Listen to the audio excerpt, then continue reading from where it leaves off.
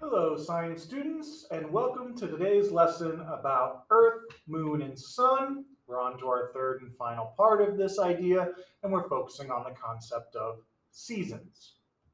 As you probably recall, the relationships between the Earth, Moon, and Sun are responsible for a lot of the things that we see and experience here on Earth. They're responsible for things like the length of our day, the length of our year, the solar eclipses, the lunar eclipses, tides, and then, of course, today's focus, seasons. As we've been presenting the idea of seasons, and I asked students what causes them, there were two common ideas that were put forward. The first is this idea that it relates to the position or proximity of Earth in its orbit around the sun, being closer to the sun causing one season and being farther from the sun causing the other. The other idea that was presented was the tilt of the Earth in relation to the sun. When it's tilted towards, it's one season. When it's tilted away, it's another season. And we're going to explore that first idea first, about proximity. So if this is caused by the location in Earth's orbit around the sun, it's important to understand that an orbit is defined as the path that an object follows around the other object. That could be the Earth around the sun. That could be the path that the moon takes around the Earth. But an orbit is defined as the path an object follows as it moves around another object. Notice that orbit showed up in our key vocabulary terms. It should be recorded in your notebook. Earth's orbit around the sun is not a perfect circle. This is one of those things that Copernicus actually was wrong about. He had tons of his information that was correct. He made that wonderful diagram of the sun at the center of his heliocentric universe or heliocentric solar system, and he had the Earth and all of the other planets rotating around the sun. But he drew them as perfect circles, and they are not. They're in fact a shape that's called an ellipse. And an ellipse is kind of like a circle, but it's been kind of elongated in some sections and kind of squished in others. So if you look at this diagram in the blue, you can see that you've got a perfect circle. If you start at that point labeled 0 on the x and the y axis, 0, 0, you can see that everywhere around that blue circle is 2.5 units away from that 0. Whereas you look at the ellipse in that red color, you can see that along the x-axis, it's elongated to the 3, and it's shortened or squished down to the 2 on the other sides. So this means that there are times when our Earth is closer to the sun in its orbit, and there are times when it's further away from the sun in its orbit. And so if this idea that the location caused the seasons, when we are closer to the sun, it would be summer, and then in the winter, we will be further away from the sun in our orbit. But when we actually study and look at this, we learn that that's not true. The farthest we get from the sun puts us 152 million kilometers away. If the farthest away should be the coldest, we should be in winter at this point in time. But we are 152 million kilometers away on July 4th. July 4th, we are the farthest from the sun as occurs in our orbit. But that's summer. That's warm. That's hot. Where if you're far away from the sun, it should be cold. And also, you'll see that on January 3rd, we are the closest we get to the sun. We're 147 million kilometers away from the sun. So we've gotten 5 million kilometers closer. So if we've gotten closer to the sun, if this idea that our proximity caused our seasons, January should be hot, but that's not what we experience. It's cold in January. It's winter in January. And if you know something about the world, you're probably familiar with the fact that the northern and some southern hemispheres are opposite seasons. So when it's summer in the northern hemisphere, it's winter in the southern hemisphere, and vice versa, winter in the north, summer in the south. Same type of thing with those other seasons like spring or autumn, fall. It's spring in the northern hemisphere as it's fall in the southern hemisphere. And if this idea of being closer and further from the sun causes seasons, it should be summer in both hemispheres at the same time. As we get 5 million kilometers closer to the sun, both the northern and the southern hemispheres should both be in summer. But again, that's not what happens. And the same type of thing if you think about the area of our Earth called the tropics. This is that area between the Tropic of Cancer and the Tropic of Capricorn. And if our proximity causes seasons, getting closer should cause seasons in the tropics.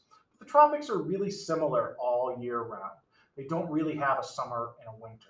Yes, the temperature fluctuates a little bit, but their real differences are rainy and dry seasons and not summer and winter. So all of this helps to support that the proximity, how close we are to the sun, does not cause our seasons. Instead, it's related to the tilt of our Earth. The Earth spins around like a top as it orbits or revolves around the sun. That line that we're spinning around is called the rotation axis. And you notice that word showed up in your key vocabulary. It's defined as the line that an object spins around. Now, the Earth's rotation axis is kind of tilted. It's not straight up and down in comparison to our orbit. Instead, it's angled along our orbit. And it's always pointed in the same direction and tilted the same way. In this diagram, you can see over there on the right-hand side, when it's June, that orbit, the axis is tilted up and to the left in this diagram, and it's pointing at the sun. At least the northern hemisphere is pointing at the sun. As we rotate around through till September, you'll see that it's still pointed up and to the left. But now it's kind of straight on. It's neither pointing at nor away from the sun. You continue rotating around till December, and you notice that that axis of rotation is still pointed up and to the left. But now that southern hemisphere is tilted towards the Earth and the northern hemisphere is tilted away from the sun. And finally there, if you look down at March, you see again that rotation axis is neither pointing towards nor away from the sun, and the Earth is kind of equal exposure to the sun.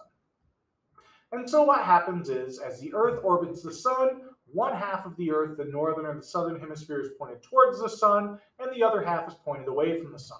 Those areas that are tilted towards the sun receive more light. That light is more intense, it's more direct, it's more straight on, and that creates more thermal energy, more heat.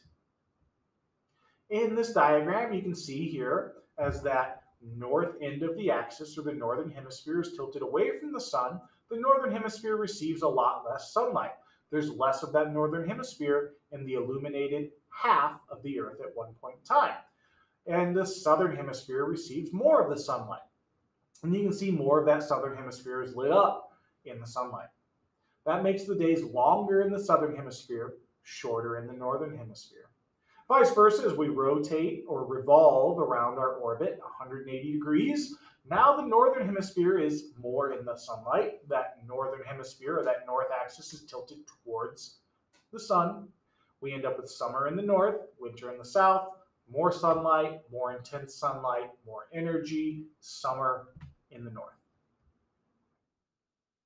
As we are spinning around that orbit, the axis is tilted, and it creates longer days with more intense sunlight. Areas that are tilted towards the sun heat up and experience summer. Vice versa, when that axis is tilted away from the sun, there are shorter days, less intense sunlight, and that causes the area to cool down and experience winter. Now, the orientation of that axis is constantly changing. Every day we move a little bit further around our revolution, and that causes that axis of rotation to shift more towards or away from the sun, and it's constantly changing. But there are 4 points around our orbit, or 4 days out of the year, where it's in a unique and special location. We call 2 of those days a solstice, and that's when the Earth's rotational axis is either closest to the sun or the farthest from the sun.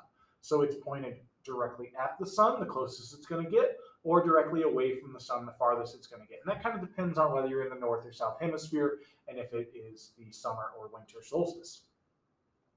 And then the equinox are the other 2 days, and those are the days where that axis is pointing neither at nor away from that Earth's sunlight. It's kind of in the opposite plane.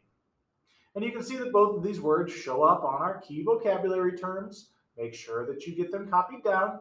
The solstice is the day when Earth's rotation axis is most toward or most away from the sun, and the equinox are the days when Earth's rotation axis is neither toward nor away. Here you can see the winter solstice. The northern hemisphere is receiving less sunlight. The southern hemisphere is receiving more sunlight. It occurs on December 21st or 22nd, depending on if it's a regular year or leap year, it can alter. And of course, it's sometimes referred to as the December solstice. And that's because it's winter in the northern hemisphere, but summer in the southern hemisphere. And so some people choose to describe it as the December solstice. For our studies here this year, we've been using the terms winter and summer solstice. So when you hear winter solstice, remember that we are talking about winter in the northern hemisphere. Here on the summer solstice, you can see now that the northern hemisphere is tilted towards the sunlight. This creates the longest day of the year, the most hours of sunlight, and it occurs on June 20th or 21st, and it is summer in the northern hemisphere and winter in the southern hemisphere. We also have those equinoxes.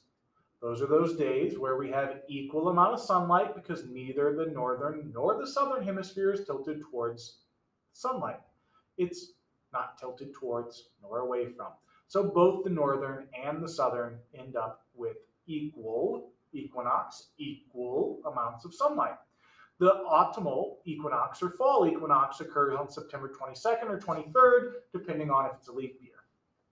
It's autumn in the northern hemisphere or fall because that focus of the sunlight was on the northern hemisphere and has been slowly moving towards the southern hemisphere. At this point in time, it's directly over that equator, but it has been providing less and less energy in the northern hemisphere.